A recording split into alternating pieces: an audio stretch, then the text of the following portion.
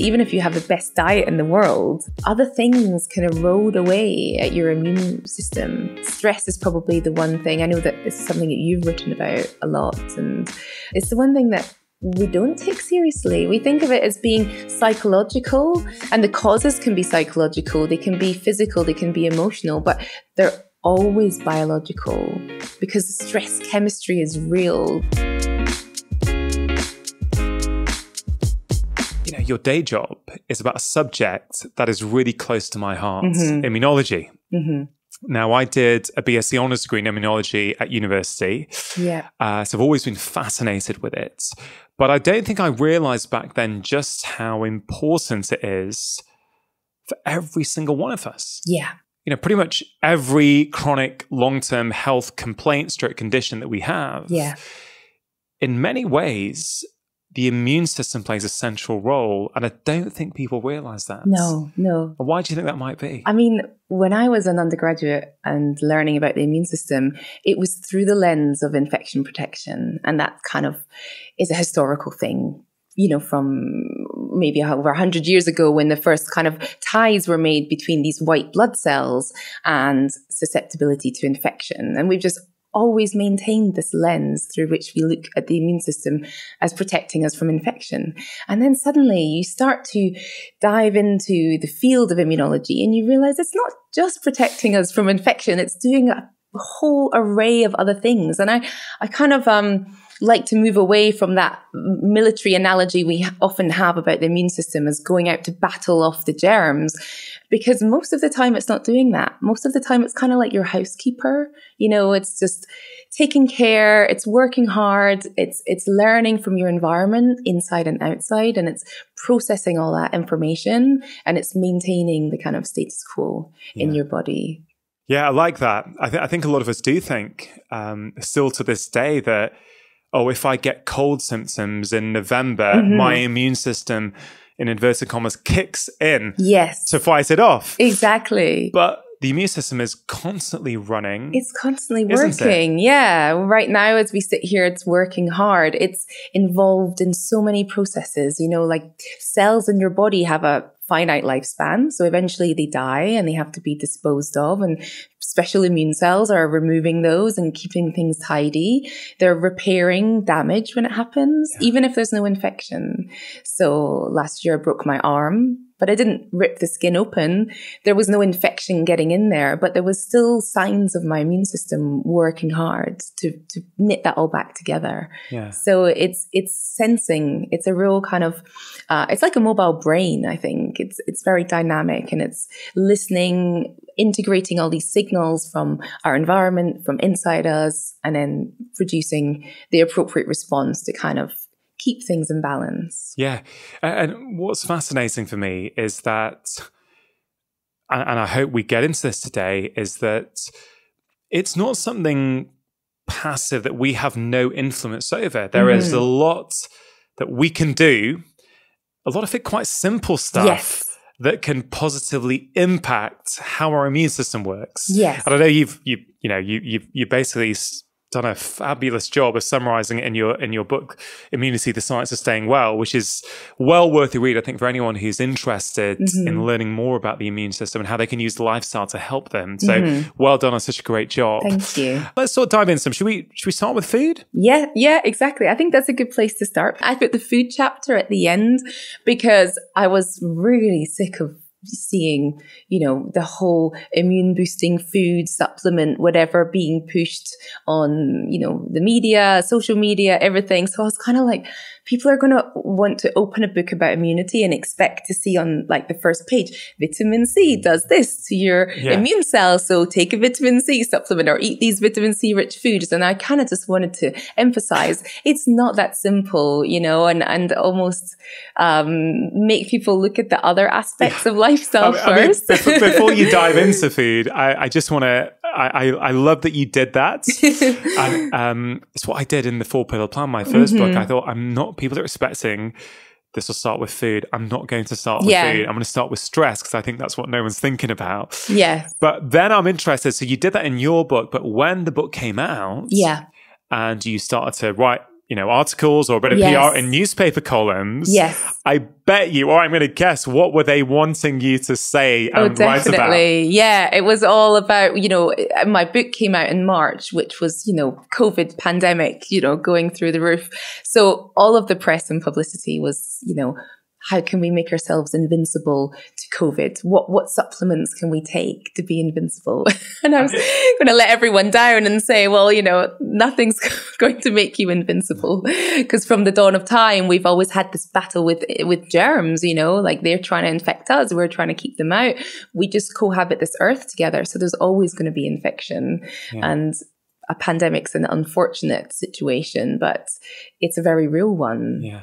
I mean, I'd love people just to sit with what you said there, which is we all cohabit this earth together, us and the bugs. It's really quite profound that, it's not, I think humans we've often felt, I think particularly in the times that I've been around on planet Earth, that, we kind of know best and we can dominate everything around us. But I think we're learning, well, Mother Nature's pretty powerful, and it's been around a long, long time. And there's a certain ebb and flow, and there's a certain dynamic. We are not the only living species in the world. There's animals, there's bugs, and bugs, as no doubt we'll get into, bugs are not all bad. There's a lot of bugs. Yes, exactly. They're very good. 99% of them won't hurt us, and they're everywhere. They're, right now as we're sitting here, there's bugs even in the air we breathe, and they're not, causing us harm. So most of them are good.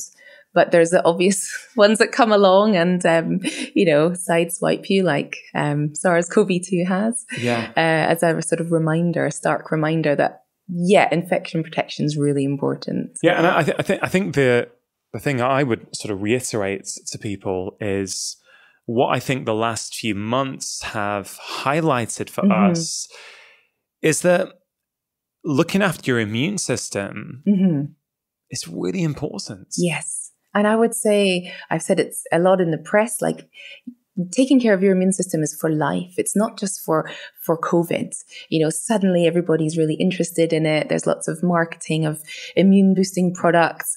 All of the supermarkets and pharmacies were sold out of vitamin C supplements at the start of the lockdown. But it's something that we should all have been thinking of before COVID, because it's for the long game. Immunity is really entwined with how we age. So, if you want to live a long and healthy life, we are as a population living much longer than the generations before us. But we're not necessarily living better. So if you want to, I don't necessarily want to live forever, but I want to be able to enjoy my years and feel well and not be sort of burdened with chronic disease. And we can't bulletproof ourselves, but there's definitely things we can do now that are for the long game. And when I wrote the book, it was before we knew about the current coronavirus pandemic. So I was really hoping to try and get people thinking about the long game for their health. Yeah. Well, I'm sure in many ways, people, if they weren't going to take it seriously before, are really going to now. So that would be our hope. So in terms of the things people can do, if we sort of dive into diet and food, then exactly, what are some of the things that people can do to help their immune system? Yeah, well, I mean, there's the sort of ones that people often think about, which is vitamins and minerals. And we have a whole selection of essential, we call them micronutrients. So the vitamins and minerals that we need to function. And if you're deficient in any of those, you will impair your immune system.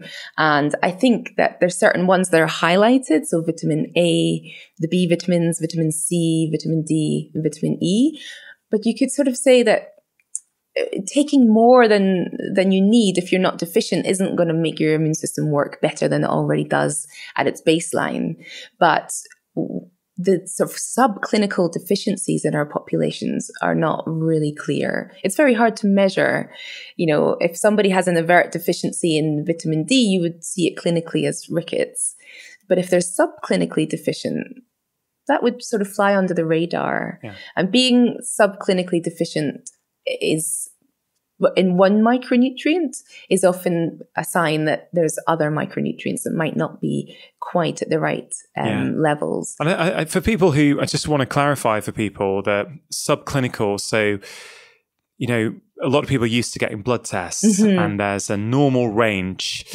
And often if you are out with that normal range, it will say you are deficient. Yeah. But we're learning more and more, like B12, for example, is a prime example for me, that the normal range is so big. Yeah. It's something like, 200-ish to 700 or 800, depending on what lab you're in. But for some people who are at 250, although it's technically normal, actually they're symptomatic with it. Like they can have, they can have all sorts of things: fatigue, they can have confusion, they can have muscle aches. And I really think medicine, I would say, has been quite black and white for a number of years. I think we need to evolve a little bit to go, there's optimal. Yeah. There's normal, there's abnormal, but there's also optimal. Yeah. And I think that's just a really important concept for people to grasp. Yeah. And if you have problems with any of these micronutrients, the vitamins and minerals, it's going to impact your immune system. So it's not so simple as saying I'll take a vitamin C supplement and that's going to make me more invincible. So it doesn't quite work like that. The other thing about the micronutrients is, if we're low in any of those, it can actually increase oxidative stress in our body. So this is kind of the balance between oxidants and antioxidants. And what we've actually come to realize is this can affect how badly an infection causes us symptoms.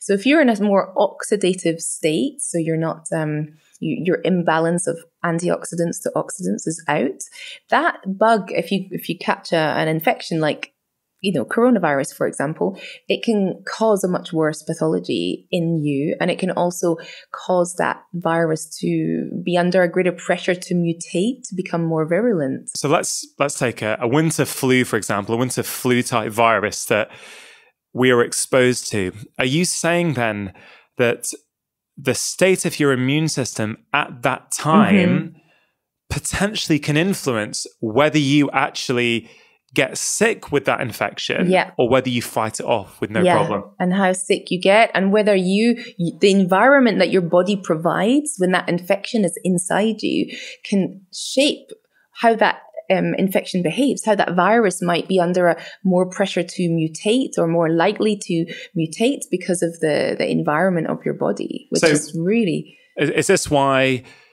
you can have 10 people in the same room with the same person with, let's say, a cold virus coughing all over 10 of them, but not all 10 will get symptoms of the virus, will they? Yes, exactly. And we've known this for a really long time, but I think coronavirus and the current pandemic has really kind of put that under the microscope, because people are like, why are some people getting really, really sick and others have no symptoms? And this is quite commonly seen with infections, that we have this huge diversity of how we respond. Now, you mentioned oxidative stress and this balance between the oxidative stress and the antioxidants. And what if we could just make that super clear for people? So what is oxidative stress exactly? So we have oxidative, like things that are produced when like byproducts of our cells normally working, things in our environment, various different things can cause that oxidative stress in our body.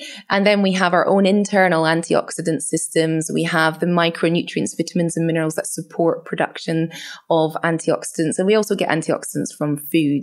And we kind of need this to be in balance. So we don't want to completely extinguish the oxidative side, and we don't want to have too few antioxidants, because they both play roles in different ways. And just being alive and functioning and going around your day today is going to increase oxidative stress, isn't it? Because it's a normal, it's like all these things. You want it, as you say, it's a balance. You want that, but you want enough going on in your lifestyle to balance that out? Is that what we're saying? I think that's a good way to put it. And oxidative stress is something that our immune cells do when they're fighting an infection, because they want to make our body's environment very hostile to the infection. So they produce all these kind of reactive oxygen species like free radicals and stuff to try and fight off infections and make that environment hostile. And then you have the antioxidants that's going to quench that and bring things back to normal once you no longer need to be fighting the infection. So is this why it's a good idea to eat antioxidant rich foods because it helps with this balance? Exactly. And a lot of the minerals and vitamins in our diet are sort of cofactors in all of the processes that are involved in achieving this balance. And then you have all the kind of phytonutrients. So these are plant chemicals that are not considered in the recommended daily allowance. Like we don't have a sort of reference amount that you should be taking. And there's 20,000 odd of them recorded so far. So they're kind of the things that plants use as their own defense system, because they cannot run away when a little insect comes along and tries to bite it. So they'll produce their own little chemicals, phytochemicals, that will try and make it hostile. And when we eat these, they help our own internal antioxidant systems, and they also have their antioxidant properties themselves. Wow. So that's why we should focus on like a plant-rich diet. And most of these phytonutrients are found in the pigments of different plants. So something I do with my kids is that we talk about eating different colors, and red fruits and vegetables. We have leafy greens, orange fruits and vegetables, yellow, then even like the browns and whites, like cauliflower and those kind of things, and the purples and the blacks, the real that are found in berries, and kind of trying to eat from a whole range of these foods rather than focusing on one particular phytonutrient like curcumin and turmeric. So that's one that we commonly see in the sort of wellness arena, that people take supplements of this. And I think the most sort of basic thing that you should think about is that they work in concert like an orchestra. So you don't want to isolate one particular phytonutrient or antioxidant and put it in a pill and take it, because you might actually be removing some of its power because it's not being consumed in situ of all the other phytonutrients and parts of your diet that help with that digestion and absorption. So I think food first is what everyone should be thinking of when it comes to their immune system. Trying to get your nutrition from food so that you're not deficient in any of the micronutrients, which are the vitamins and minerals, and then getting all these phytonutrients, which are kind of like the icing on the cake to really nourish our immune system. And they have their own natural antioxidant properties. Some of them are antimicrobial, antibacterial, anti-inflammatory, and they're often considered longevity compounds. So we know that we don't need a certain amount to be able to function, but we know that over the course of a lifetime, they're very important for longevity. So, food first seems really simple. And if you have a chronic condition or some underlying health problem, then that might not be an approach that works for you. But I think that is the best thing that we can sort of aim for. I think that's a nice approach. It's saying, look, there may be some value in some supplements at some time, depending on your state of health, but let's get the basics right first. Let's focus on food first. And it's the pattern of your diet. It's the consistency. It's not what you ate this morning, but what did you eat all week? What did you eat all month? Maybe you had a few meals that were not the best, but if the pattern overall is strong, then I think that's what you need to be looking at, rather than getting stressed about every meal being perfect. Yeah, and that's a very empowering message, I think, for people, because, we are living in stressful times. People do sometimes struggle with energy or motivation to, cook that perfect meal that they want to. But your approach is saying, look, that's okay, right? Don't beat yourself up. If now and again you have a meal that isn't, let's say, what you would ideally have, okay, fine. Maybe enjoy it, Exactly. Don't feel guilty about it. Yes. But try to make most of your meals as much as possible. Yes, exactly. Natural, minimally processed foods. I think so. One of the tips you're saying is colors. Focus on as many different colors. Yep, exactly. Rather than maxing out on one color. Yes. You're saying go for a variety. Go for a variety. And the other thing is, food, when you focus on food first, it's conveniently packaged up with other things that your body needs.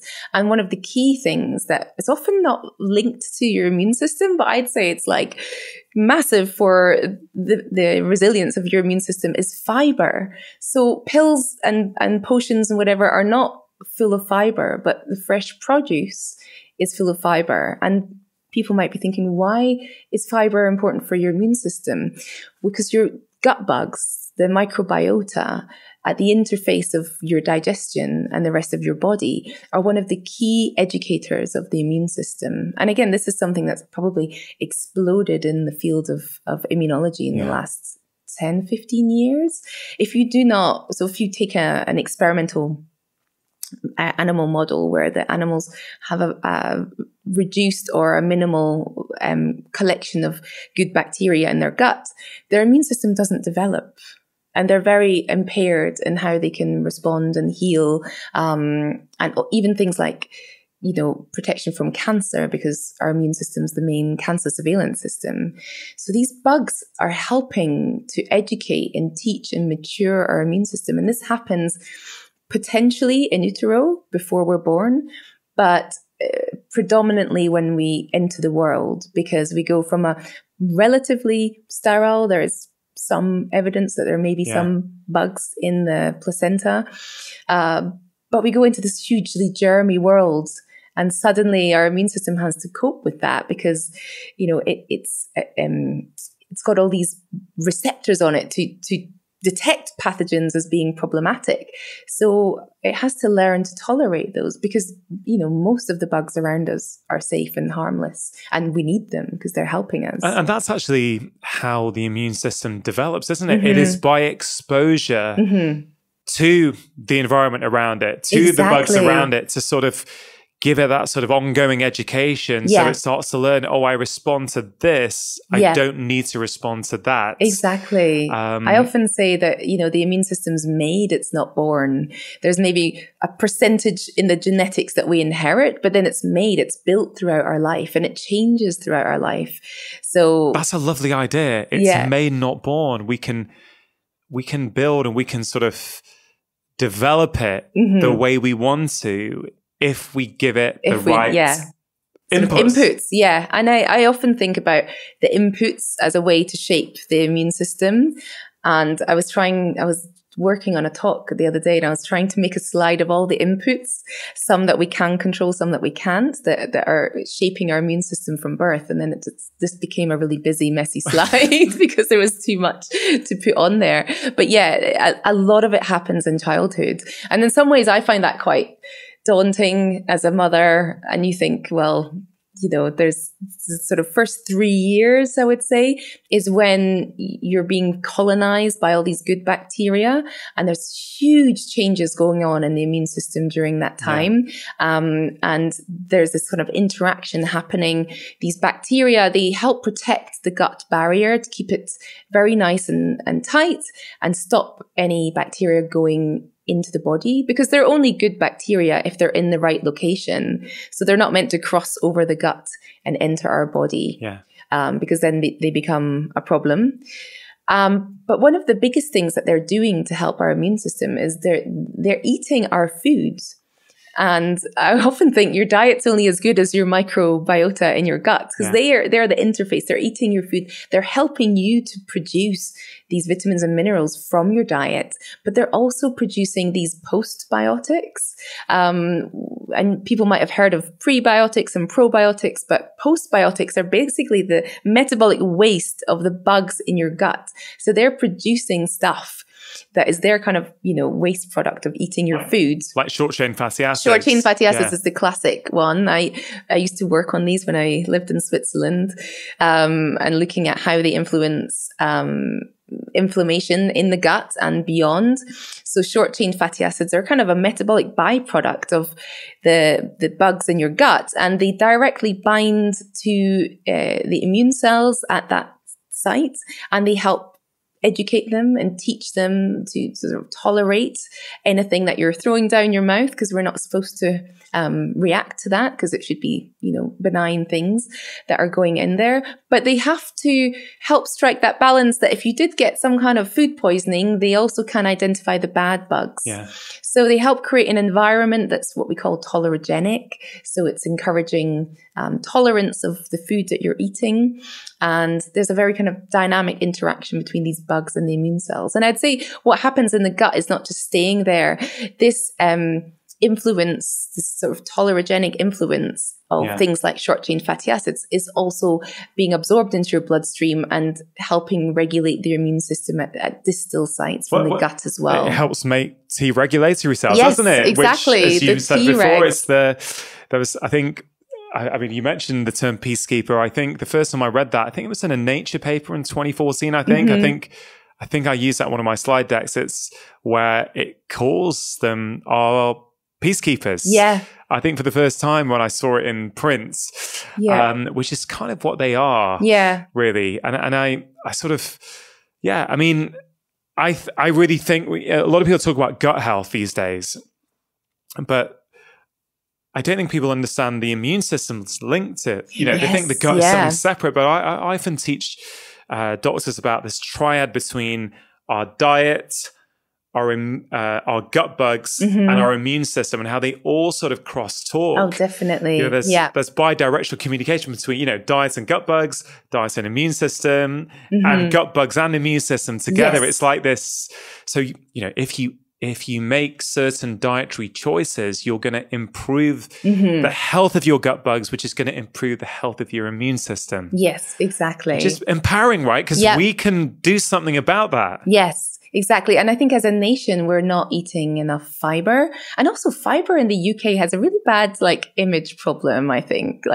Most people, I think... Come on, let's give it some PR. If I was to ask my husband what he thinks fiber is, and he's not in any kind of medical nutrition wellness field. In fact, the other day he came home with some crackers that said, he's like, look, they say they've got added fiber. And I was like, okay, because we kind of think of it as being cardboard. Those breakfast cereals like cardboard with the big fiber logo on it, and or fiber as being one thing. But again, it's the diversity. Different bugs need different forms of fiber, and we find it in all the plant-based foods. So it's not just the fruits and vegetables, nuts and seeds, legumes, beans, pulses, and whole grains. And it's about trying to bring in the diversity. I think in the last few years, there's a publication about the sort of trying to get 30 different plant-based foods into your diet because it's about per week. Yeah, because it's about the diversity. But that includes, I think, lentils and nuts. Yeah.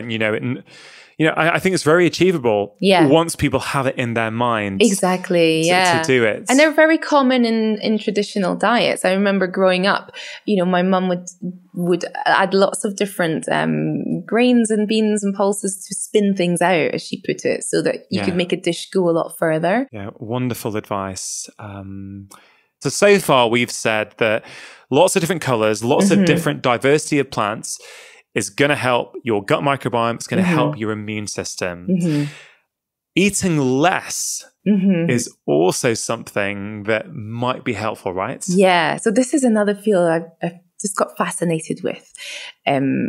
And that's the immunometabolism. I don't know if you've heard anything about this. I love that word. Yeah. Love it. Immunometabolism. Shipping two words together. Yeah, I like it. And it's only just in the last 5 years that it's really kind of popped up. And people have started looking at this. But metabolism is basically breaking down of the major components of our diet, so the protein, carbohydrate, and fats, into energy and building blocks that our cells can use. And people might hear things about metabolic rate, or I've got a good metabolism, these kind of things that people say. And metabolism and the immune system are really intimately entwined. And I don't know why it's taken us so long to figure that out, because immune responses are energetically very costly. There has to be sort of triaging of resources to be like, right, we're going to fight this infection and turn on all the inflammation, turn on all the antibody producing and all those molecules that are being produced and the proliferation of immune cells. That takes a lot of resources. So it needs energy, it needs building blocks. Is this why we feel tired when we're fighting an infection? Because the body's diverting resource to making all that stuff that's going to fight it. Exactly. And you might find that you need to kind of build yourself back up again after you've been sick, particularly if you've been sick for quite a long time, or if you have an ongoing illness. Your nutritional needs might be very different from somebody who doesn't have that. So immunometabolism is the field that's trying to understand how metabolism can shape immune responses and vice versa. So this happens at the level of the individual immune cell, but also can happen in the environment of a tissue and an environment of our whole body. And this is something that there's not really any kind of absolute concrete understanding yet in this area. But we know that when an immune cell is fighting an infection, it goes through a metabolic switch. And it goes from being in this kind of resting state to suddenly sucking up lots more glucose to fuel proliferation. The immune cells are making armies of themselves. Building antibodies requires, the building blocks of proteins. All of this kind of thing is happening. And that metabolic switch is known as the Warburg effect. This is also what's happening to cancer cells. But immune cells do this and it's perfectly normal when they're fighting an infection or fighting any kind of problem. And then it's switched back off and the immune cells go back to normal and they don't have this huge need for metabolites anymore. But what people are starting to wonder is, can the overall environment of a body influence the metabolic switches inside our immune cells and switch them on aberrantly when they're not needed? So we know that diabetics with poorly controlled blood sugar, so they have elevated blood sugar in their body, this creates an environment that causes some of our immune cells, like neutrophils, to not work so well. So immune cells have nutrient sensing switches inside them, so they can sense what nutrients are available, and they're taking in that information, and then that affects how they can work. Now, what is not known is, can we feed someone different macronutrients, proteins, carbs, or fats, and influence how their immune system is working? So can you switch unwanted immune responses off or on based on the different macronutrients that your body's metabolizing? And I think this is where the field of immunology is going to be headed in terms of treating chronic diseases, because we know that people with chronic diseases like metabolic syndrome, type 2 diabetes, heart disease, or people who are carrying too much visceral fat, that the whole environment of their bodies is metabolically different. And this might be causing the immune cells to act abnormally and become more pro-inflammatory, for example. Wow. Super interesting. Yeah. So a lot of research to come in that area. Exactly. And I think we just don't know enough to say specifics yet. But I think that's, for so long we've been focused on the micronutrients, but actually it's the macronutrients. So you could adjust someone's diet, give them different proportions of protein, fat, and carb to maybe alter their metabolism and alter immune cells that were going wrong. So somebody who had a chronic inflammatory disease, we could kind of steer that around.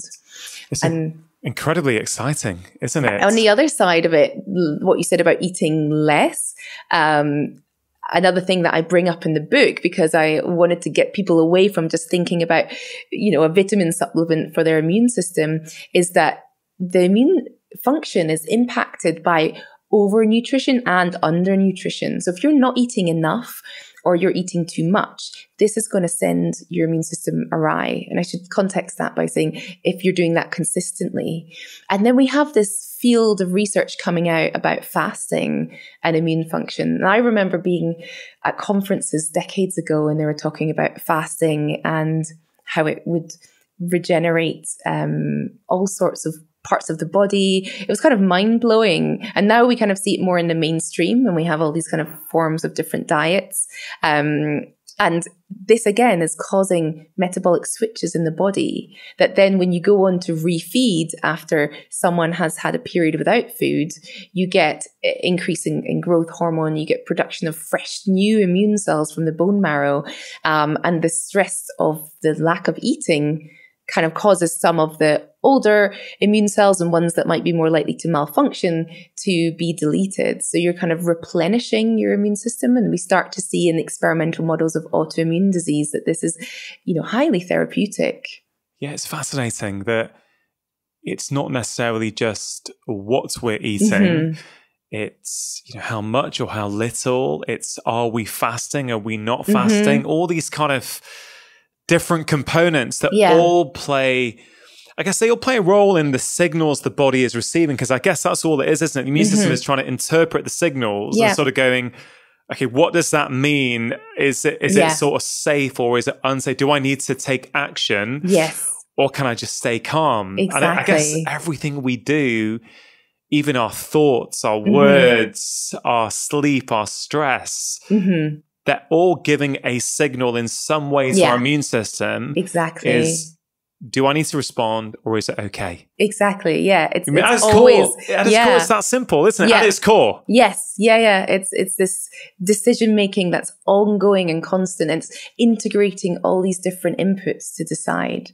And I think the thing with the sort of so-called Western diets that we talk about as having a negative impact on our health, it's just really tasty, and we just want to eat it all the time. It's salty, it's sweet, it's delicious, it's everywhere. We can quickly override any lack of hunger cues just to eat. We kind of pathologize being hungry. It's like you're not ever allowed to be hungry. You have to have 10 snacks in your bag in case you might not be able to reach some food. And then we have millions of incidences of eating across a huge portion of our waking time. And part of the research I was involved in several years ago was looking at postprandial inflammation. So when we eat, there's an inflammation, a subtle inflammation that happens in the body. And this is quite normal. We have plenty of checks and balances in place to keep that in check. And actually dietary fiber is one of the best ways to kind of seal that up again and prevent that from happening, as is having a period of time without food in between meals. So eating enough and the right things at one meal that you do not need to eat then till the next meal is actually quite good for overall gut health, but the whole body health. I'm sort of super fascinated by this research as well. And, not only do many of us eat too much, we eat too often in the day. And as you just said there, the act of eating is inflammatory. Yeah. So that's a response to eating, is that your body will become inflamed. As you say, nothing to worry about. It's sort of, that's part of the process. But I guess, I know Sachin Panda's done a lot of look at this, Professor Panda. And I think when he started his app in 2015, I think it's called My Circadian Clock, I can't remember the figures offhand, but it's something like 20, 30 years ago, most people were eating 3 times a day in the US. I think we can probably infer in the UK as well. And then in 2015, when he was measuring and people were inputting into the app, I think the top 10% of people were eating 15 times a day. And it was so that, if we think about that, let's say I'm eating 15 times a day, and let's say in theory it is all whole food, right? It's all nice, health, what is considered, you've got to be careful with the language, but what is considered sort of helpful foods for our health? You do have to ask the question, is eating them 15 times a day helpful? That's like 15 bouts of inflammation. Whereas if you had the same sort of food over, it's not a perfect analogy, but 3 times a day over 5 days, you're still getting 15 bouts of inflammation, but that's over the whole week, as opposed to in just one day. And I really do think societally, culturally, there's a problem with how much we're being encouraged to eat, even healthy foods. Like you can buy healthy snacks here and healthy snacks there, but you're sort of inflaming yourself each time. And I don't know, what would you make of that? Yeah, no, I think that's a real issue. I think it's not well enough understood in the scientific community to really translate into a kind of clear health message for people. But from the research I was involved in, and from work like what Sachin Panda has done and others, I definitely think we need to look at the incidence of eating, as well as the stretch of time that we're eating. I think some of the studies show that we're spending 18 hours a day eating. Yeah. It's just like the whole time we're awake. And I don't think that we are sort of designed to cope with that on a long-term consistent basis. Going back to the traditional diets, my grandparents weren't eating all day, every day, because that just wasn't how it was constructed. And different cultures will eat in different ways, but it's not common to eat all the time. And I want to fuse the tradition with the modern life somehow, because I think that's the key that we need. We can't go back to times gone by, but we can bring bits that we've left behind and kind of integrate it into what we have to work with right now somehow. Yeah. I mean, I find a very effective and powerful recommendation I use with my patients is to try not to eat for 12 hours in every 24 hours. So, basically eating all your food within a 12-hour window, which, really was the norm for pretty much everyone maybe 30, 40 years ago. I mean, we might stop eating at 8 p.m. And maybe we wouldn't have breakfast till 8.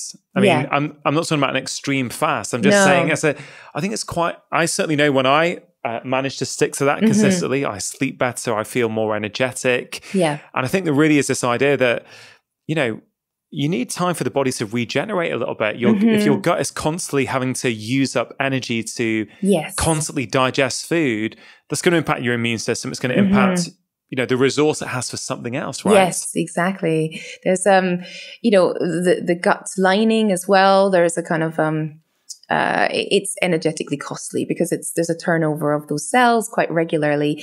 And things like the short chain fatty acids we mentioned earlier that are produced when our gut bugs digest fiber, they are really nurturing to the growth of and repair of the cells that line the gut barrier. And those are kind of the interface cells between what's going on in the gut and what's being put in the bloodstream that could exacerbate that inflammation. And we know that certain things like saturated fat, high fructose diets, fiber poor diets, as well as other things like stress and extreme exercise can alter the integrity of that gut barrier and exacerbate this sort of inflammation that you see postprandially. And I know that some of the work that Tim Spector recently published looked at postprandial inflammation and looked at also people's microbiomes and found that the same food did vastly different things in different people, which is why we have to kind of have a bit of intuition of our own bodies and how we're feeling. How do we feel after we eat, and not, just be eating something because our friends are eating it. I know we have our kind of Eat Well guide and the public health messages, which are kind of good to give the whole population a safety net against certain diseases. But I guess we don't all have access to personalized nutrition, but we all have a very personal response to food. And we can't just say, don't eat that because that's inflammatory. It might be in you and it might be not the same in me. Yeah, it's as an ideology, like these public health guides, it's tricky actually, because I get what you're saying. I get what the idea is to give a bit of a safety net. And I guess the way I sort of feel more these days is, have we sort of disempowered individuals by doing that, sort of by saying this is the way one should eat, when it's kind of, it's always been passed down, hasn't it, from, parents to child, from grandparents to grandchild. It's like, this is how you eat. And I'm not expecting an answer from you. Appreciate, you're a lecturer and you may not wish to get drawn into this, but I'm just sort of sharing my perspective as I sort of get that, but I think we've lost touch with ourselves. Like, definitely. I think, the conversation I had this morning here was with someone called Pippa Grange, who is an amazing psychologist. She works with the England football team. She's, all kinds of high-powered business, but we were really talking about, kind of intuition, but spending time understanding yourself and really sitting with how you feel. So making that relevant to what we're talking about. Yeah. This idea that trying to tap into, when I eat this sort of meal, I've got more energy. I sleep better. My gut feels better. I actually personally think and this is probably different from 10 years ago as a doctor, probably evolved the more patients I see, but I sort of feel that's, I think, where the power lies for people is to, get a bit of guidance, understand some principles, but then sort of within those principles, kind of figure it out for yourself, like experiment and see how you feel. There's no better tool than actually figuring out yourself. Hey, when I eat that, I get bloated afterwards. I don't sleep well. But when I don't have that, or I have this, I feel fine. I think that is very powerful. But I think the problem is with many people are too busy to actually tune into how they're feeling. Definitely. I think that's something I've learned as I've got older, but I can definitely see how there was points in my life when I was too busy to really, and I'd be eating on the go years ago when I lived in London, and that just became really normal.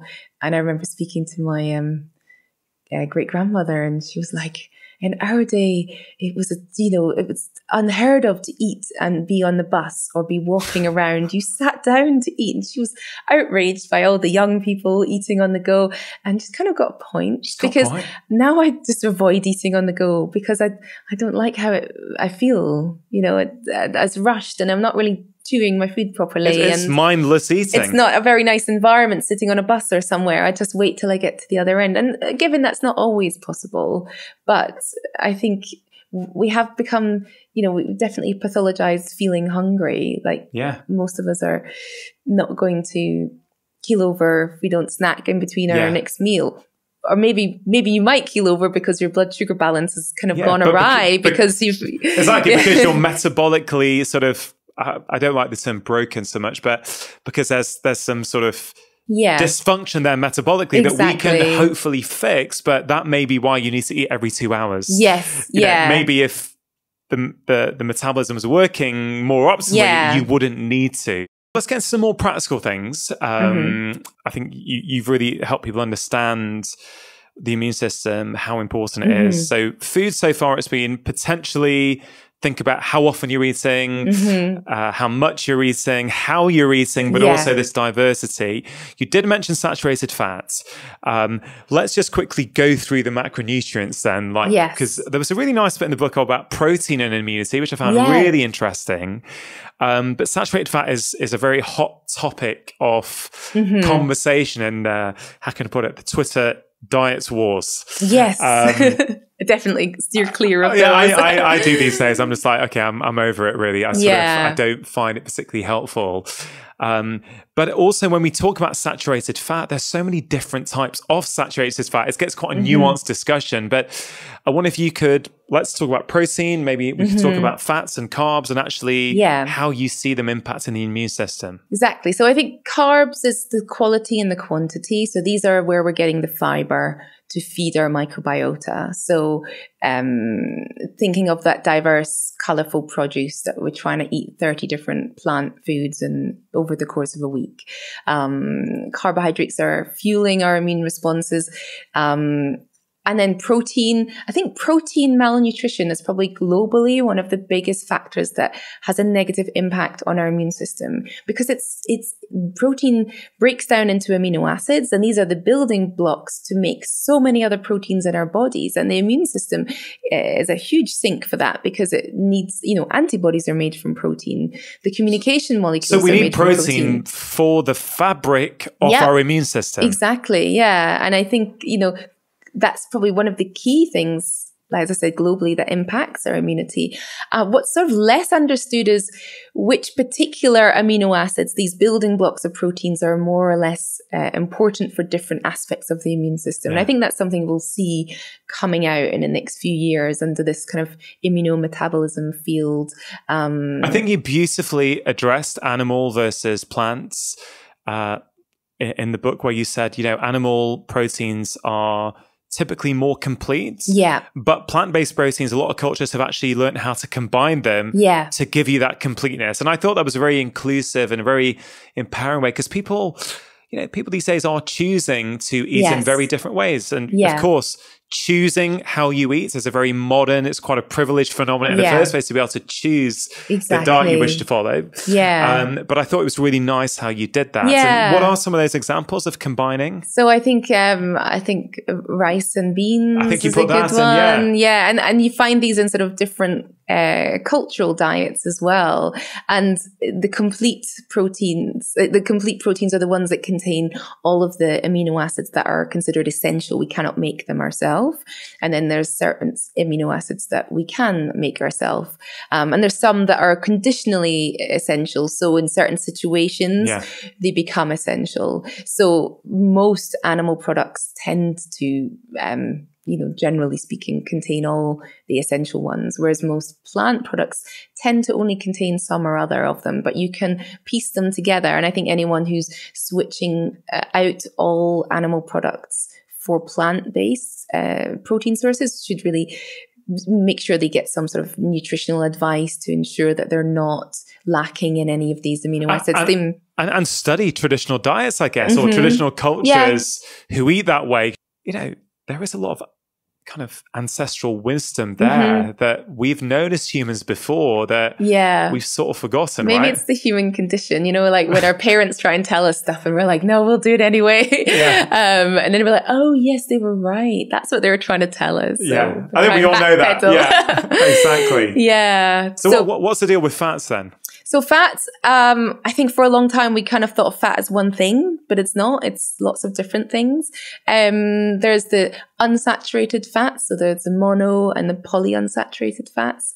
So olive oil is probably the best example of a mono unsaturated fat. And there's lots of epidemiological research around why it's important for health. And it has lots of these phytonutrients that I mentioned earlier included in it. And my own personal bias, because of my hybrid Italian family, is like, olive oil is life. So it's all that I use, and hold my hands up to that. So it's something that's really important to include in your diet. I think people get afraid of cooking with olive oil, but it's for the short-term sort of home cooking. It's been shown to be stabilized by the presence of these phytonutrients. Yeah. So it's a good, healthful oil to use, and people have been using it for millennia, and it's associated with some of the most healthful diets in the world, like the Mediterranean region. Then the polyunsaturated fats are kind of interesting because you have the omega-3 and the omega-6. So some people might be familiar with these. Omega-3 supplements are quite popular now. And I would say if you're not eating oily fish, then you should really think about an omega-3 supplement, because they're making up the cell membranes of our cells, but their immune system is using these as a resource to produce different molecules that it uses to do its job. And this includes production of inflammation, but also resolution of inflammation. And resolution of inflammation was something that was really neglected in the field for a long time. It's only maybe 10 years ago that we started to understand, it's an active process. Inflammation just doesn't go away by itself. Simply the act of having inflammation in the body, having the presence of certain inflammatory cell types, causes the switch to the next phase, which is the pro-resolving resolution of inflammation, which is healing and repair. And this is where our immune cells utilize these omega-3 fats from their cell membrane to produce pro-resolving molecules that help dampen down this and heal and repair the body. That is super fascinating. So, we were saying at the start that inflammation is a normal process, it's meant to be short-lived. So it's meant to be there to help you fight something like a broken ankle, sprained ankle. You don't get red, hot, swollen for a few days, and then it resolves. Yeah. The chronic inflammation, the chronic unresolved inflammation that's behind type 2 diabetes, high blood pressure, a lot of cases of depression, all kinds of autoimmune diseases, is a sort of chronic unresolved inflammation. And you're saying that omega-3s help to resolve inflammation. Yes. Which is it's quite nice to actually be able to draw a direct sort of link. So, that's going to help me, in colloquial terms, switches off, I guess, yes. to a certain degree. And you have to also consider whatever's stimulating the inflammation in the first place needs to be somehow removed or contained as well. There's a lot of studies in things like heart disease, depression. I think probably rheumatoid arthritis is one that springs to mind, because there's, dozens of clinical trials now that show that high doses of omega-3 is really beneficial to the overall patient's quality of life and, their pain, disease management. But yet the NICE guidelines are still not suggesting that we treat people with this. It's still that they're welcome to explore something like a Mediterranean diet. So for me, rheumatoid arthritis is the one that holds the strongest evidence, but it's just challenging to get that into clinical practice, I think. There's also things like allergies where omega-3s, the evidence is really quite mixed, but we have a sort of picture appearing where what the mother is eating when she's pregnant and the fish, which is a great source of omega-3s, is really important to help prevent allergies in the unborn child. So again, not a really strong clinical message yet, but I think that's something that we're going to see coming out in the next few years. Yeah, and I think, this is one of the big problems at the moment is with how information is communicated. Mm-hmm. We can easily get overexcited by certain things. But at the same time, I also think we put the brakes on a lot of things as well. Of course, we often need more evidence, but I also think sometimes with some things, mm-hmm. when the risk of harm is low, we should really be starting to think about, well, look, and when, for example, we say mixed evidence, that implies, well, some evidence is suggesting it may work and some is suggesting it's not. So it could be that in certain populations, it works brilliantly. Exactly. And in other populations, it doesn't work at all. But no, we're going to have a global recommendation that you don't do it because we don't have the evidence. Yeah. And I just don't think I really think we need to think about a better way sometimes to communicate some of this with the public. It's really hard, especially, the thing with pregnant women and fish, because there's mixed messages about how much fish pregnant women should intake because of mercury. Yeah. But yet we're starting to see a picture where having omega-3s are really important during pregnancy, but pregnant women might decide to not eat fish at all during pregnancy, rather than the kind of gray area of you're allowed so many portions, but not this fish and only so many times a week. And in which case, then maybe a supplement would be suitable, but that's not, again, it's very difficult to communicate this kind of information into very clear public health messages. In terms of saturated fats, mm-hmm. You have written about this in the book. I think you cover it really well. As I say, there's lots of different kinds of saturated fats. Mm-hmm. And I think sometimes I find it confusing in the literature as to it's a specific type, or often it's an animal study with a high sucrose, high saturated fat diet. So one might be confusing sort of the high sugar and the high fat diet in combination. And I sort of think some people seem to be do okay with a little bit of saturated fat in the context of a natural sort of more traditional diet. And I think that's where, and as you yourself said at the start, it's very hard when we just go to individual nutrients and try and say good or bad. Exactly. It's kind of a lot more nuanced. Yeah. So we do know that saturated fat can be something that causes the gut barrier to open up more than other foods. And that in itself can cause this sort of transient post-eating inflammation. But we also know that eating it in the context of a fiber-rich diet is going to kind of counterbalance that. And I think no food is just 100% saturated fat. Every food has a mix of different nutrients. So we're not just eating saturated fat on its own, but you can eat foods that are higher or lower in saturated fat. Yeah. And for some people, it may be beneficial to eat a lower saturated fat diet. For other healthy people, maybe it's not even something that needs to be on your radar because your overall pattern is quite balanced. And then it also comes down to, doesn't it, like what's your current state of health? So if you have, for whatever reason, had a lot of insults to your body, whether it's stress, poor diets, inadequate movement, insomnia, maybe you work night shifts for 20 years or whatever, maybe at that point, maybe the gut is a little bit more leaky than we would call physiological or normal or optimal, maybe in that context, foods can start to become problematic on the background of that, compared to someone who's got their health and their microbiome in a completely different state. Yeah, exactly. And I so strongly feel that nuance is getting lost in health communication. I really think it gets lost on social media a lot of the time, where things have become black and white. And it's like, and I don't know, I am heavily influenced by my experience as a clinician seeing patients. I've just realized that it's very hard to say one thing for sure that is applicable in every single situation. Yes. And I guess that's where, we're not going to be able to deliver personalized diets to everyone, but we can help sort of nurture intuition and steer people towards the helpful. I thought food would be a very small part of this discussion, and we spent a long time on food. So I think overall pattern, lots of diversity. Yeah. We've covered a few things there.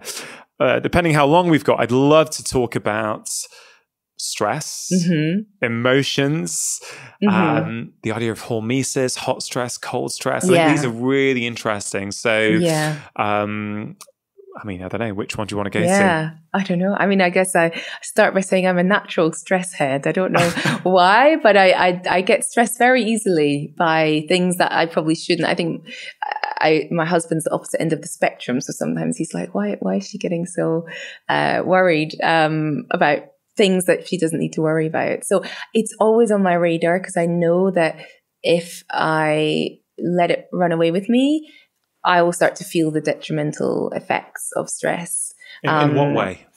I think the biggest example was the time I gave myself pneumonia, which is kind of embarrassing, but I was very stressed. I wasn't someone who grew up understanding what boundaries were. Maybe that was my generation, but I'm someone who I enjoy what I do. So I get excited about projects. I take on everything. I say yes to everything. So I'm like, that sounds amazing. That sounds amazing. Then I have to realize I have a job. I have kids. I have to have downtime. I need to spend time with family and friends, all the other life admin and life load that comes with it. And it was a couple of years ago, I got a cold. My husband got the cold as well. My son got the cold. My daughter didn't, which probably could have another tangent about why, even though we're all coughing on her. And they got better, and I took no time off. I was working every evening to finish deadlines on various projects. And I wasn't sleeping well because I was going to bed a bit wired from working and not able to switch off my brain and thinking about what I had to get done tomorrow, because I had other deadlines and other things, and then going to work, and I had this awful hacking cough. This is pre-COVID, so definitely wasn't COVID. And I was starting to hide it from my colleagues and my family. I was trying to pretend that I was fine. I was just feeling awful. My chest was rattling. And then I just couldn't get out of bed one day, and I couldn't take care of my kids. I feel quite emotional talking about it, actually, because I was just there. I just literally... I've never had the sort of bone rattling, chesty cough, fever, and I was in bed for 3 weeks. Wow. And, all of those deadlines, my job, my kids, I couldn't do any of it. And I just ignored a cold, and I kept on going anyway. And I was so stressed. And I didn't stop and recognize that I was stressed, and the trickle-down effect it was having on all the other behaviours that I was engaging in, like my sleep and everything. And that was, a very powerful story. And thank you for opening up and sharing it. I can see it still, it is very emotional. So that's your immune system getting completely flawed. Mm-hmm. So what's going on there? Let's break that down. You were overworked, overstressed, not sleeping well, and all those things are impacting your immune system. Yeah. So what is going on? I think that one of the most interesting things was I was probably eating pretty well, because I love cooking and it's part of my thing that I enjoy doing. So that in itself is just evidence that even if you have the best diet in the world, other things kind of erode away at your immune system and leave you open. And stress is probably the one thing. I know that it's something that you've written about a lot, and it's the one thing that we don't take seriously. We think of it as being psychological, and the causes can be psychological, they can be physical, they can be emotional, but they're always biological, because the stress chemistry is real. The things that are being produced in our body that give us that stress response, that is having a really real impact on our body. And I've come to really start to think about how I can make stress a positive in my life, because ultimately it's the thing that gets us out of bed in the morning. It gives us the get up and go to go and do things. And what I've been learning about my own journey is when you reflect on events, you describe them as stressful if they were negative, but you describe them as something else if they worked out, well for you. So as a society, we think of stress as being a negative thing. But if there's experiments that have been done where they take groups of students before a presentation, and they're being told to recite kind of positive affirmations or negative affirmations about what they're about to do. And this has a huge impact on their stress chemistry, but also there's a trickle down effect on your immune system, because stress is, designed to save your life. So you're about to be hit by a bus, you're going to run for your life. You're within seconds, you're switching on that adrenaline response to mobilize you to safety.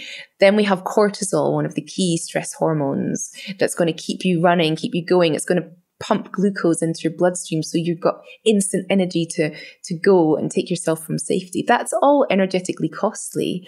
And that's saying, well, you've got a cold, but we're going to stop fighting the cold right now because we need to save your life. So turn off the immune system and turn on all the other stuff that needs to save your life. So cortisol is sort of like the off switch for protecting ourselves. And it really dampens our immune system. And that's okay if it's for, a series of hours.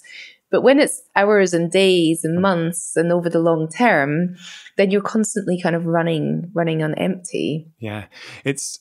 I'm glad you shared your story, and I'm glad you're making a point of this, because I think in health and wellness in general, there is, I'm a big fan that food is important. I think there is far too much focus on foods at the expense of other factors as well. And many people, frankly, their diet is good enough, and trying to make a 5% improve in their diet, they're much better off trying to address their stress levels or their sleep quality. Getting an extra half an hour sleep a night is probably going to do them more good than tweaking their diet by an extra 5%. Exactly. And I really think we've got the balance wrong. And I think that's also because of the way we talk about stress and how we see it in society and our food. You can see that's on your plates, right? You can see food, you can see the choice. Exactly. But, you mentioned that. I mean, that was a pneumonia.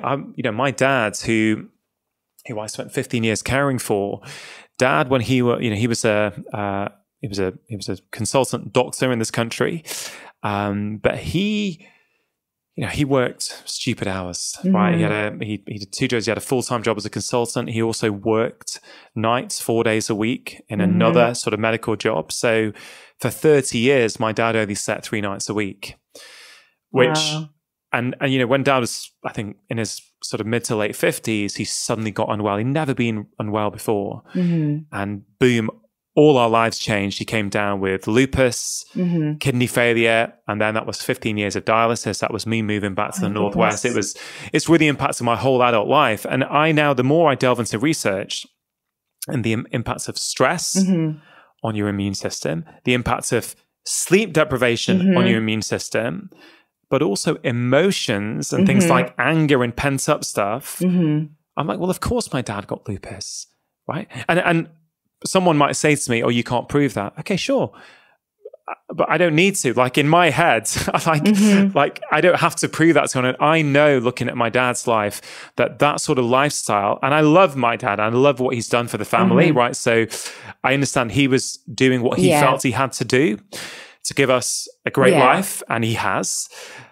But it came at a cost. And as you said before, there is a cost to the immune system doing what it does. There is a cost. And I think in my dad's cost, chronic stress, chronic insomnia, I am convinced led to his lupus. Yeah. Now, and there's so many anecdotes that I hear all the time of people saying there was a stressful event, or there was something that happened, or I lost a partner, or, you know, and that was a turning point and my health started to decline and nothing else changed but the stress. I do a timeline with my patients, right? And I can tell you, when people come down with an autoimmune illness, when you go back into their whole history, and again, I'm skewed by my patient population, so this may not be applicable to everyone, but in my patient population, when I draw a timeline, it is amazing how many times within 6 months of them getting symptoms, some significant life stressor happened.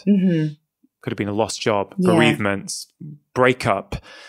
It's almost like stress can sometimes not only be a contributor, sometimes it can be the trigger. Everything else was waiting there. And it has all the trickle-down effects as well. When I'm stressed, like I said before, I wasn't sleeping very well because there's a trickle-down effect, and you're more likely to engage in negative behaviours. So most people, when they're stressed, they might say, oh, I'm just eating really badly because I'm stressed. It's a major kind of driver of, these negative behaviours that are, then you're in a sort of vicious cycle of things. And you are. And at the moment, people are beating themselves up that they put on weight during this pandemic. And I really want to sort of say with heartfelt compassion to people, you really don't have to, because there's a study from about 10 years ago which showed that, you know, maybe 80% of us change our eating behavior in response to stress. And it's roughly 45% of us eat more and 35% of us eat less. Yeah, I can imagine that. I've got friends who say, when I'm stressed, I can't eat. Yeah. And then there's other people who eat too much as a way. Yeah. And so, of course, in one of the most stressful few months, in certainly my lifetime and many people's lifetimes, well, of course, there's going to be a certain population who are wired to use food to soothe their stress. Yeah. I know I've heard you talk about before that stress impacts the microbiome, the gut bugs, but it also impacts the the cortisol receptor, doesn't it? Yes, yeah. It's kind of like you're constantly revving your engine, but you've got your foot on the brake at the same time. And it's, we have ways and means of switching off the stress response, but that circuit gets worn out a little bit when it's constantly at play, and everything just starts to get off balance from then. And because, our immune cells have receptors for all of the different hormones, the stress chemistry, they're being influenced by that as well. It's influencing the production of fresh new immune cells from the bone marrow. So things like cortisol can have a sort of dampening effect on that. And there's this concept of the immunological space. I'm not sure if you've heard of this, but we only have so much space in our body for immune cells. And over your lifespan, your immune cells proliferate when we see an infection, or we sort of gather up more and more immune cells until it becomes full. And we kind of have to wait for the old ones to die off before our body can produce fresh new ones. And older immune cells are more likely to go wrong. So we need to have a way of getting rid of the old ones and bringing in the new ones. And so this kind of balance can be really interrupted by being stressed out all the time. Is there anything you do yourself, having experienced the negatives of burning the candle at both ends, really trying to say yes to everyone and do everything? Oh, that's the hardest lesson. Getting pneumonia when you couldn't do anything. What if you, as an immunologist yourself, but also as a human who's susceptible to the same pressures as all of us, what have you changed? I've tried to be a bit more open, because I hate seeing in the wellness sphere people looking like their life is perfect. And I just think we all get it wrong. Even my colleagues were like, how on earth did you end up letting yourself get pneumonia? Like, it's so stupid. Even the language, isn't it? Letting yourself. Like, come on, you should know better. I went on a bit of a journey to this look at what helps stress. And I obviously went into the research, first of all, just being a scientist. And what I found was, there's sort of cultural aspects to our immune system. And what I mean by that is, I was writing about this the other day, like the act of writing stuff down, like disclosing stressful events or traumatic events is seen as being very cathartic and good for our health. But what we don't realize is this is through a sort of Western perspective. And in some cultures, writing is actually more stressful because it becomes visual on the page. Somebody might read it, even if you know it's private. And that can be more stressful. And it can alter the stress chemistry. It can also alter things like their immune cells and how well they're working and how many colds and flus they're likely to pick up that year. So when I think about the current pandemic and how we know that certain populations are more susceptible to severe COVID, so the Black and minority ethnic groups, and instantly we try and look at the biology of why is that, and then we realize that it could be cultural things, the stress of not having, living up to sort of cultural norms of how you live your lifestyle, or not having the cultural norms of how you relieve your stress or what a support network looks like. It can be quite stressful for people. That is one of the most interesting things I've heard, Jenna. It's like, I'm a huge fan of journaling. I think journaling can help so many people. Mm-hmm. But if you're journaling and you're worried that someone's going to see what you've written, well, that's a whole different experience. Yeah. And what's interesting is you're saying that your immune system senses that and alters what it does based upon that perception. Exactly. Which is kind of mind-blowing, isn't it? It's mind-blowing, but then it can either be frustrating for people or empowering. So it basically means everything we do, the thoughts we think, the emotions we feel. Yeah. And you've got this lovely bit, I think I've probably got it open here, as above, so below, emotional roots of disease. And it's page 160 of your book. Like, I really like what you put there and how, and you sort of say much of the medical community remains skeptical. Yeah. But there's piling evidence that virtually every ill, from the common cold to cancer and heart disease, is influenced positively or negatively by a person's emotional and mental state. And you're saying we can no longer ignore this connection. Yeah. It's just the hardest thing to study because, it's subjective, it's fuzzy, it's not any of that hard empirical but if data. You ask any, the experienced clinicians who I'm friends with, we all get it because we've seen it. Now, I get there's often a disconnect between what we see clinically and what we're able to study and quantify. Yeah. But I got to tell you, you see this all the time, and you summarize it. I think what was the quote? It's far more important to know what person the disease. What was the quote? Yeah, so it's more important to know what person the disease has than what disease the person has. So it's kind of who is the person first and foremost. And there's a really interesting, isn't it? Yeah. There's a really interesting study that it looked at sort of these 5 major personality types. So they are kind of roughly divided into like openness to experience, conscientiousness, extrovertedness, agreeableness, and neuroticism. So in psychology terms, they're kind of ways that we can be categorized based on our personality. And each of these personality types have specific immunological features. And one of the most interesting things is that some of them are more likely to be pro-inflammatory and have higher levels of C-reactive protein, which is a marker in the blood for inflammation. And things like being neurotic and being sort of less introverted, it can affect the inflammation in our body. It's because I guess we're all very different. We're all on a sort of spectrum of different personalities, but that's evolved from maybe different roles you might play within a community. And then what your exposure to different infections might be, or your risk of getting injured.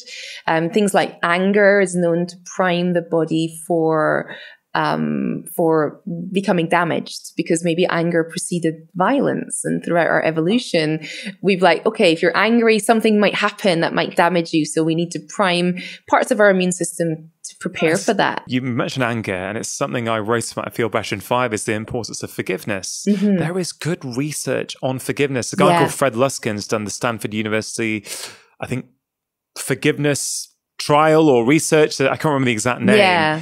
His research is incredible. And I shared in my last book a story about one of my patients who had high blood pressure. And which again, to make it relevant to our conversation, high blood pressure is a chronic, non-communicable illness that, will have chronic inflammation playing a role in some way.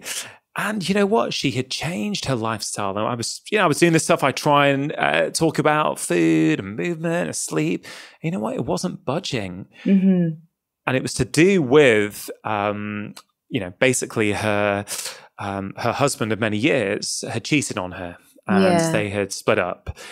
And it was only once she started practicing forgiveness, right, that her blood pressure started going down. It was incredible. And so that's an anecdotal story from my clinic, but I think it does stand firm and consistent with the research that is out there in terms of if you're holding on to resentment and anger, that will influence your biology and your immune system. Exactly. And maybe that is culturally what we see dividing different groups and how they deal with illness as well, because they may feel marginalized. I think social status is also really important. I know that in the animal kingdom, being lower down the pecking order can be quite stressful for an animal, and that can be seen in its blood chemistry, but also for us humans. And I think that's something that we see playing out with the sort of lower socioeconomic demographics are worse hit by some of these lifestyle-related diseases. They may have more stressful lifestyles, but we put it down, don't we, to less access to good food, more stress, and of course I think those play a role. But what if it's also related to status, as it is in the animal kingdom? That's something I hadn't probably given as much thought to, and it's probably not as common a narrative. It's I guess it's in many ways, do you feel your life has purpose? Yes. Yeah. How do you see your life? What's the meaning behind it? Because that as well in itself has a huge amount of research suggesting if you feel your life has meaning and value, you tend to have a happier and healthier life. Yeah. I mean, another piece of research I came across recently was comparing Samoan individuals to European individuals with Epstein-Barr virus, which is a virus that almost all of us harbor. But when we activate our stress chemistry, this can be actually a sign that the virus uses to allow itself to reactivate and cause problems. And we know in the Western culture that being of a lower socioeconomic status means that you're more likely to experience viral reactivation.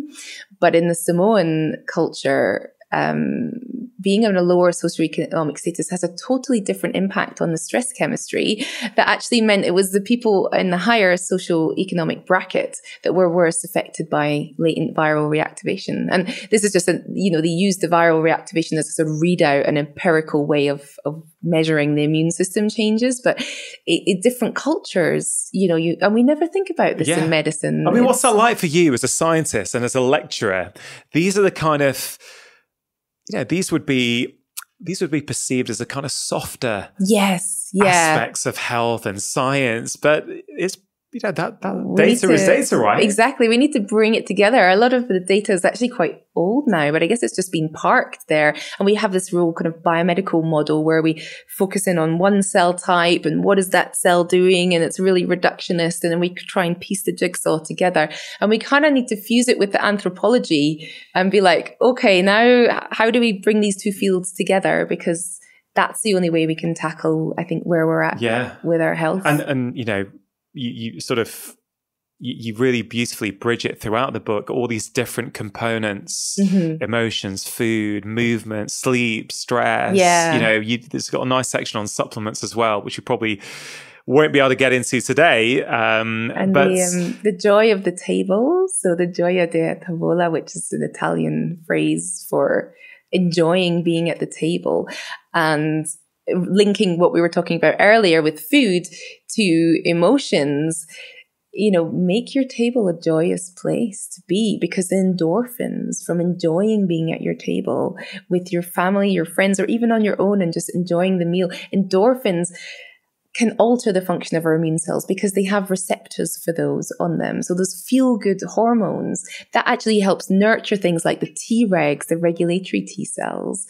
So bringing the food together with the emotion and enjoying that's so, so important. I mean, we haven't had a kitchen for the last 4 months, so we've had no table and no joy, but we've still been trying to cobble together as a family, little meals on the floor. And it's just... You know what? I'm so delighted to hear you speak about these things, because I think these are things we've missed in health advice. Yeah. It has been too reductionist. Eating at a table with, your community, your tribe, has kind of always been a part of human culture. Yeah. And I think if you sort of extend the argument that you're making, it's kind of like, well, you could potentially eat the same food, feeling stressed out and lonely. Yeah. And the same food might have a different response if you're eating it with good friends when you're feeling relaxed and calm. Exactly. I'm convinced of it. One thing I've observed clinically, maybe for 2-3 years now, a lot of people these days are reacting or perceive themselves as reacting to foods. Yes. And I think what's really interesting for me is, and I think I really got this in the year preceding me writing The Stress Solution, was I thought, well, if stress changes your guts and your GI tracts and your digestion significantly, as it does, well, are they actually reacting to the food, or are they reacting to the fact that they're eating in a stressed state? And I've seen with some patients, the same food, if they do some sort of what I call a transition between, action state and eating, when they do that for 1 or 2 minutes before eating, they're no longer reacting to the same foods. Yeah. Which, I think this has even been shown with gluten as the nocebo effect. Yeah. Which, people say this all the time. I go on holiday, I can eat the bread. It doesn't make me feel bloated. But the bread at home must be somehow different. Maybe it's different, but also you're different. You're in a different frame of mind when you're on holiday and you're eating and you're chewing your food as you look at the lovely vista and you're just feeling more relaxed. And that's affecting your digestion. This stuff matters more than people think. When I really don't, I pretty much don't drink anymore. But when I did, I used to remember that I'd go on holiday and a glass of red wine would affect my sleep in the UK, or, I'd feel a bit groggy the next day. But I found when I was on holiday, I could have a glass or two with dinner and I felt nothing. Yeah. I thought, this is stress. This is there's no stress load on my life. I'm sort of chilling with my wife and my kids, and there's a beach. Yeah. So it's not bothering me. But if your life is chronically overly busy, you're stressed out the whole time, not only are you going to get sick more, or potentially, you're going to be able to not tolerate various things. You're not going to be able to manage those insults as well, right? Exactly. I call it the food prison. I see so many people who are so stressed about eating the perfect diet that's just eroding their health. Never mind what they're eating being helpful. But I guess, you asked me earlier about what I do to manage my stress, and I think it's still my learning curve, but it's just on my radar now that I'm always experimenting. I'm learning how to say no. I think having boundaries was one of the biggest things I learned as an adult. Why are we not teaching kids this in school? And saying no is okay. And there's a time and a place for projects. If I want to get involved, and it can't be now because that compromises my time as a mother, or my time spent with family, or my time just, being on my own or doing the things that nurture my day, then I have to say no and let go of that.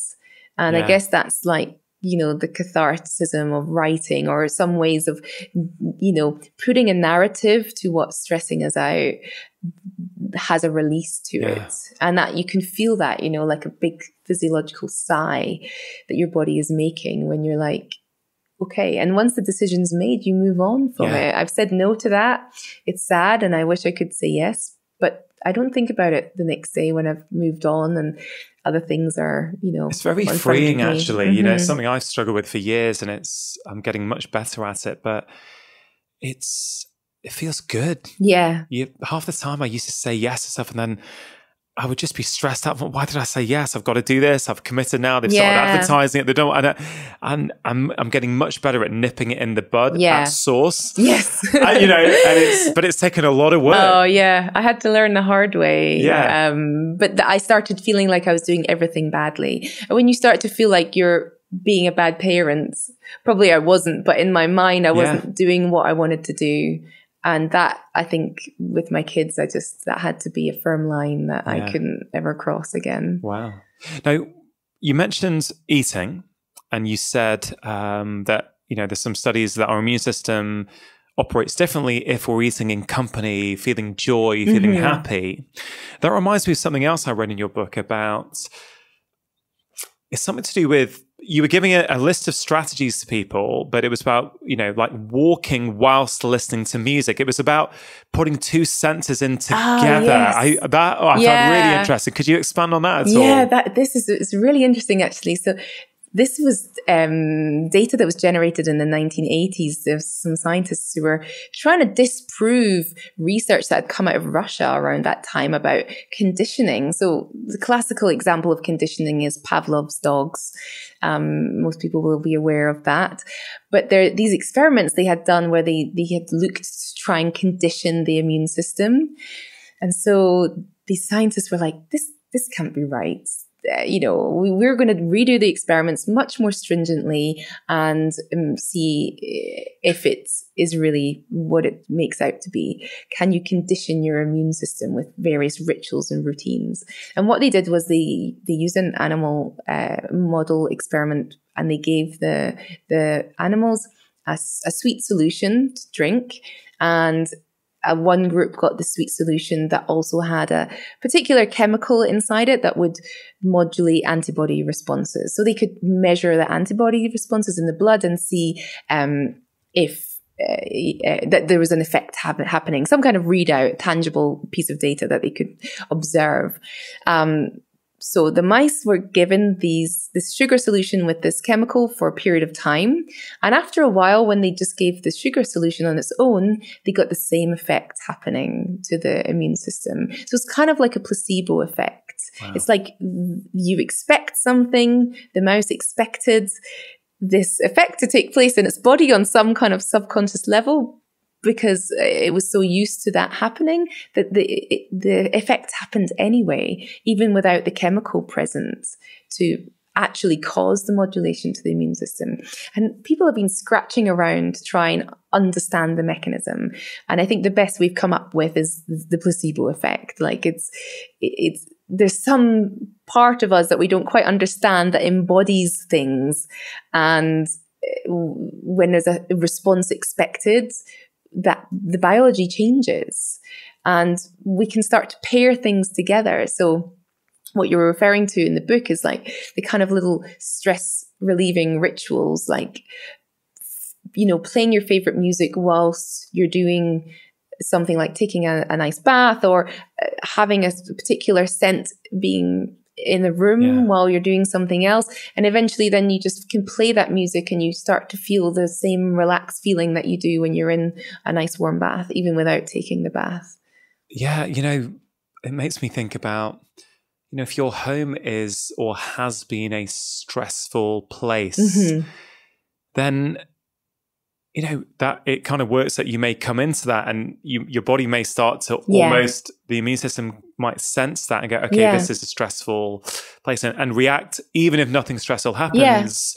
But then you could also flip it. And, I'm a huge fan of ritual and sort of daily practices that even if they only take 5 minutes, they can be very powerful. And I think when I hear that, I think of a morning routine, and I think, what if someone can design their ideal morning routine? Let's say it was 5-10 minutes. A bit of maybe a minute or two of breathing.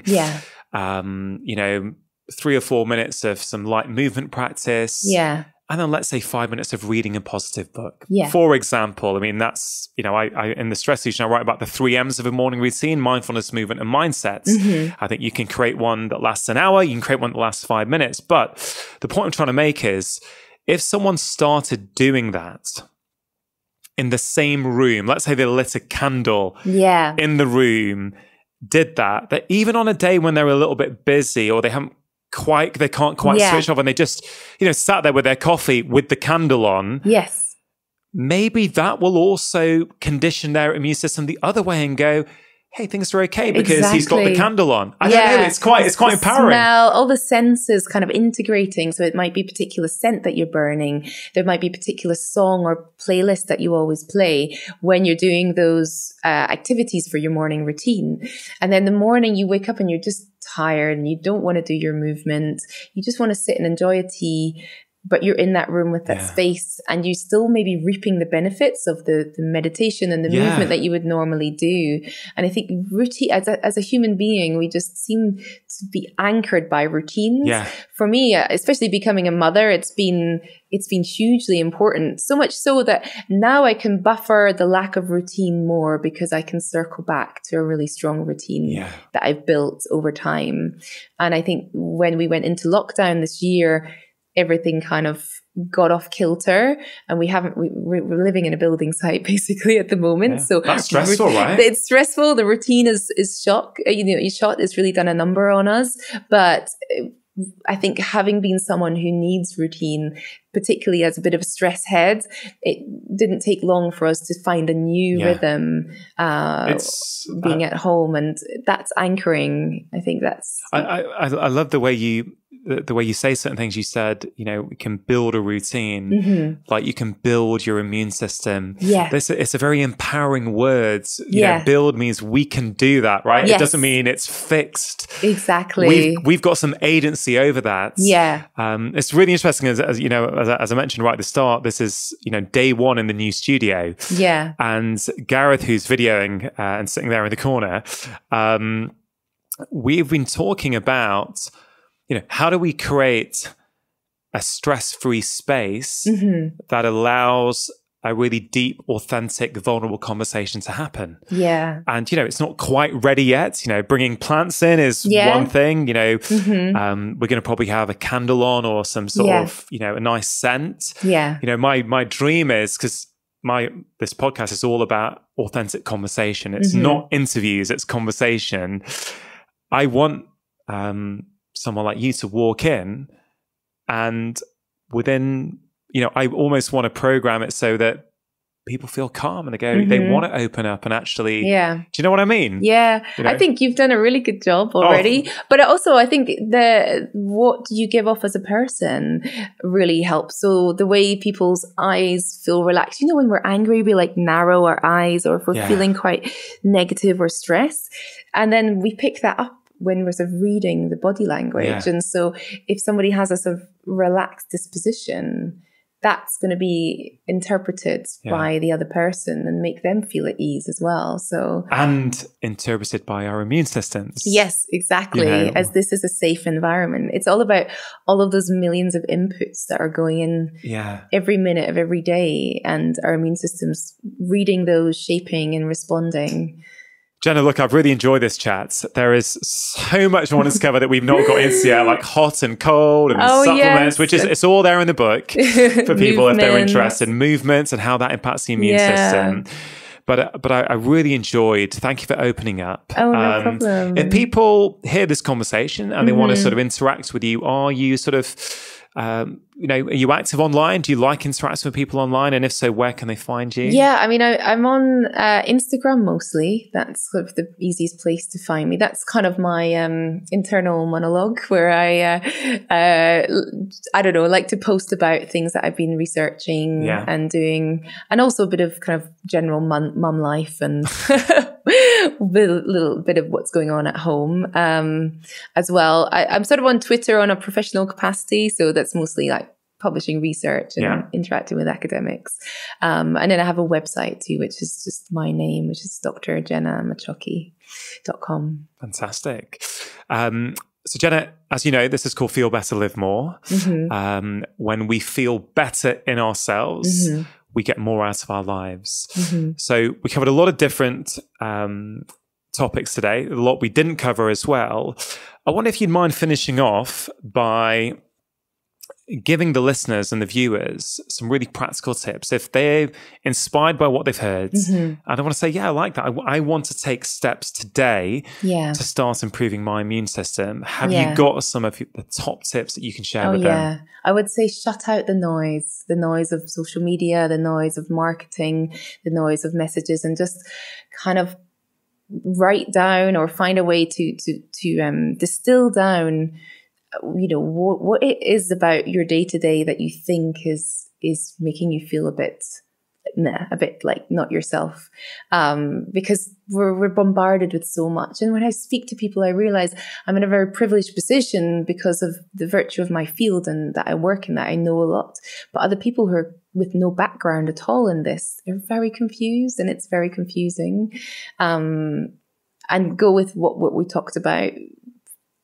Step away from the supplements and just lay out on the table, how is your diet? How many times a day are you eating? Are you overeating? Are you stress eating? Are you consistently getting all of the relevant vitamins and minerals that you need, but also good quality sources of carbohydrates and proteins, and including good quality fats in your diet? And, diet is not the only way to shape your immune system. We have movement, stress, all of the different things in our life, and your immune system is always changing. As we grow older, it changes. Don't really focus on one solution, because health is complex. There's a lot of different inputs going into it. Your immune system is the foundation of your health, and so it needs to have all these kind of different areas targeted. So you can have the perfect diet, but like me, stressed out of your head and then end up with pneumonia. Don't do as I did, but take care of the whole sort of 360 of your health. And it's about balancing, not boosting your immune system. Yeah, wonderful advice. I want to thank you for, you study a lot of immunology, you do a lot of research. You also take the time to communicate it to the public. And I think that's such a valuable thing. If we get scientists like you trying to communicate what you know to help educate people, I think it's a wonderful thing. So thank you for doing that. Thank you for making the journey up today. No problem. And we'll see you again soon. Thank you. Thank you for having me. Press subscribe to get more inspiration and ideas on how to feel better so you can get more out of life. And if you have a moment, why not check out this conversation that I've picked out as a perfect follow-up. Remember, lifestyle change is always worth it, because when you feel better, you live more.